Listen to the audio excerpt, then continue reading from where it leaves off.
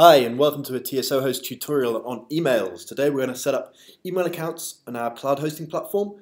We're then going to configure it in a mail client, and I'm using a Mac, so we're going to configure it in the mail client that comes by default with a Mac. That's Mac Mail. The way we're going to configure it is pretty much identical to how you configure another mail client like Outlook or Thunderbird or even your phone, but we'll cover separate tutorials on those later. It's still going to be worth anyone using any mail client watching this video just to see how you set it up and the settings you need in order to configure it.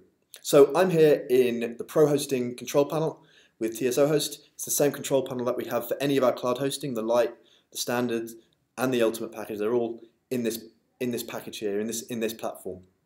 I've added this domain, tsotraining.co.uk, and I now want to create an email address for it. So we click Email Accounts once we're in the dashboard.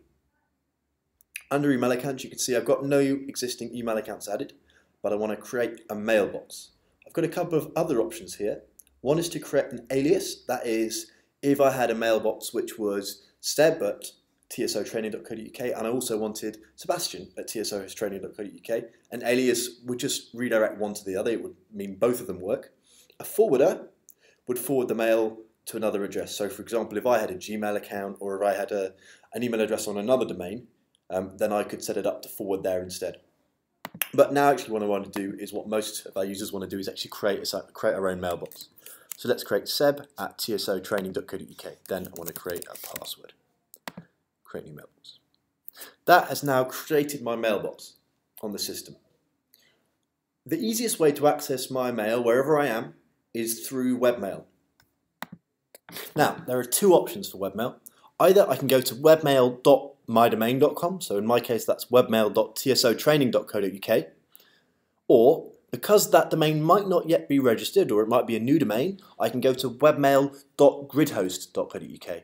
That you can see if you go to the client configuration page, you'll see it listed right at the bottom. I think my face is probably obscuring it here, but if we click that, and I'll copy that link, you see that webmail.gridhost.co.uk. The reason for this is secure, and in a second when I go through the configuration in a mail client, I'll explain to you why security and having a secure link is much more important than having a non-secure link. And I'll explain that to you when we go through the client configuration. For now, let's log in. So we go seb at tsotraining.co.uk and the password I set up, which I think is that. And here we are. I'm not going to save my password. You can see I've been in, I've sent myself a test email, and it's come through here. You see these couple of tests here? If I wanted to send a new email, I'd click this one here, and then I'd create a new message. So from seb at tsotraining to seb at tsotraining.co.uk with test 2, and then I'd click send now. Message sent successfully, and it's there in the control panel. Hopefully any second now. And it's there. There we are. So that's how webmail works. Actually, you're probably watching this video because you want to see how you configure a mail client. And now we've got all of these settings and we've sent a couple of test messages, I can now show you. What we have here is Mac Mail, and I've clicked Mail Preferences, and I've got this account screen up here. This is a new version of the system, so on the older versions, you get to a screen within Mail. Now it's just a more integral screen to the whole of the Mac, but really the settings are exactly the same. So I have all these different options for different types of accounts I want to create. Obviously it's not a Twitter account or a Facebook account. You just want to go right to the bottom and click add other account. Basically we're going to set up as many manual settings as we can, because really when we set things up manually we know the settings are right. So let's do add other account. It is a mail account. Let's create. Right, full name, whatever you want it to be. I'm just going to leave mine as Seb, but you could set it to whatever you want. You could, for example, you're emailing from a company, you might even want it to be your company name. Email address. This is, of course, the full email address, seb at tsotraining.co.uk. The password is the password you have created, which I have now, if I can spell it right, filled in there. And then we hit create. What it tries to do is it tries to discover the settings. It won't work, so we have to manually configure it, but that's okay. So next. Now, there's two types of accounts we could set it up as. Two types of accounts, really, that all internet email is. It's either IMAP or POP. In the olden days, when email was invented, people only really had one computer. So you would connect to a server which didn't have much space, so you didn't want it to store that many emails, and you would pop the box and download the messages from the server, put them on your computer, and that will be it, because you're only ever connected from one place. Actually, the way email works now is you check from your mobile phone, you check webmail, you might have a laptop, you might have a computer at work, you might have a computer at home, you might have an iPad, all of these things. If they were to individually download the messages, either you'd start missing messages, or you'd start getting confused, because if you read one email on one system, you wouldn't have it on another, or if you sent a message from one system, you wouldn't see that sent message on another system. So what's happened really over quite a long time, the last 10 years or so, is people start using IMAP, which is the way that everything synchronizes. So that means if you read a message, it will show red on all your devices. If you flag a message, it will show flag on all your devices. If you delete a message, it will go to the trash on all your devices. What it does is it stores all of the mail on the server, so your mail actually gets stored on our server. And all your mail client does is it synchronizes and shows you what's going on the server. So we definitely want to set this up as an IMAP account. I can't really see any reason why you'd want to use a POP account. So let's do IMAP. The mail server. There's a few things we could use. We could use mail.yourdomain. So I could type mail.tsotraining.co.uk. Actually, I don't want to use that. And this is what I wanted to talk about security with you. Mail.tsotraining.co.uk does not have a security certificate. That means if I'm connecting to mail.tsotraining.co.uk, I'm going to have to connect unsecurely. That's fine if I'm in my office, but it's not good if I, for example, took my laptop to a Starbucks or to somewhere where there was a Wi-Fi connection which I shared with slightly more malicious people. Because what they could do is they could look at the traffic, which is unencrypted, and see all my emails or see my mail password. We have quite a lot of incidences where we see people's mail passwords being used maliciously because they've been sniffed over a free Wi-Fi connection. For that reason, I will almost insist that you use this, which is mail.gridhost.co.uk. What that is a white label host name. That is a host name. Gridhost is a nothing domain. It doesn't point anywhere, but it's got an SSL. It means that you can connect to that securely and everything is encrypted. So mail.gridhost.co.uk. That's for both the incoming and the outgoing mail server. Username. With us, your username is your full email address. Mail, Outlook, Thunderbird, all of these mail clients will try and make your username to be something without the domain name. With us, it's got to be the full thing because we have so many users called Seb. If your name was, for example, Adam or Dave, we probably have thousands of email addresses, tens of thousands even, with people with that name, so you couldn't just use the username Seb. So we have to use the full thing, so it's seb@tsotraining.co.uk. Password is the one we've created. Next. That verifies it. Outgoing server, exactly the same. mail.gridhost.co.uk, username, password. Great. That is pretty much it.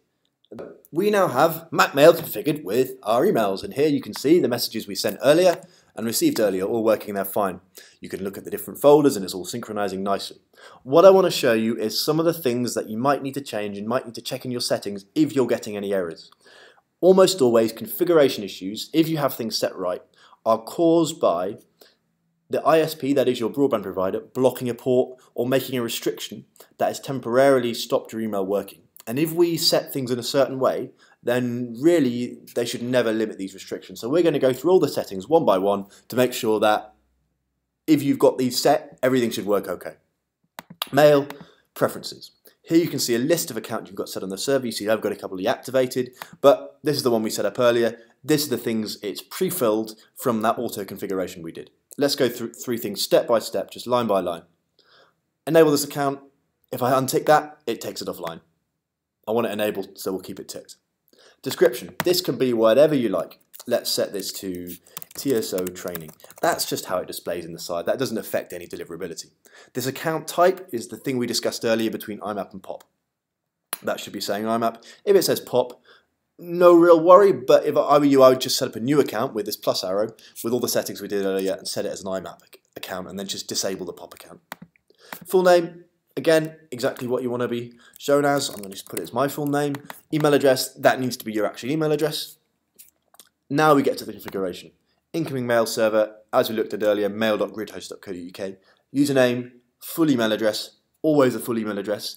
If you've got it as anything else other than your full email address, it's not going to work. This is the most common thing, is someone has the wrong username set up.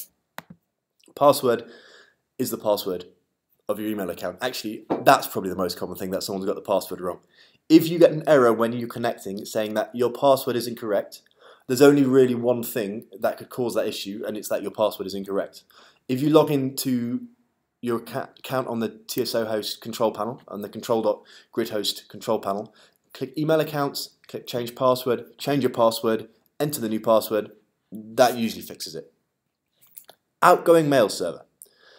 This is often an issue if you have a problem sending emails. Let's go through these settings. So you click, I'll just do that slower, you click this, you go edit SMTP server list. This is the account we want to set up. It doesn't give it a description by default, so let's just create one. Let's just call it TSO training for this one, but you can call it whatever you like. Again, that's just cosmetic. The server name, this needs to be mail.gridhost.co.uk.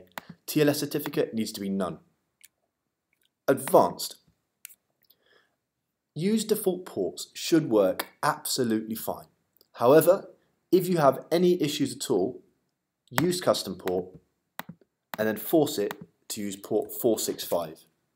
The reason for that is sometimes ISPs and broadband providers block port 25, they might block port 26, which are the ones that we probably try to use. So if you use default port 465, I've never heard of one blocking port 465. Use secure socket slayer, definitely tick that. The reason for that is what I explained earlier about when you sit in a cafe or on an open Wi-Fi network, you don't want anyone to be able to sniff your password. With SSL, everything is encrypted, so that if anyone was to sniff, all they would see is a random string of hexadecimal characters. Authentication, password. Username, full email address, password. If you want to store it, that just means you don't need to enter it every time you send an email. You can store it there. I'm going to store it. Okay. So those settings should be fine. Mailbox behaviors, we can ignore all of this. This just decides whether you want to store those messages, store your sent messages on the server, on whether you want to delete them, delete trash after a certain time. The defaults are pretty good. We don't need to play around with those. Advanced settings. There's one thing you might want to change here if you have problems with it. This almost always works perfectly. If you're having issues, however, change where it says port 143, change that to 993. That's it. That is all the settings there are. There are only really this page, the page under the outgoing SMTP settings, and the advanced page that you can configure. And if you have things set up in the way that I've set all of this up, the way that my screens show here, you really shouldn't have any issues whatsoever, and it should work perfectly. So let's just close that. Let's save the changes, and now we can send a test email. So let's send one to TSO training. Oops. Send TSO training.co.uk. Let's call it test again to be original, and let's send. No, I didn't like my password. Just entered it wrong.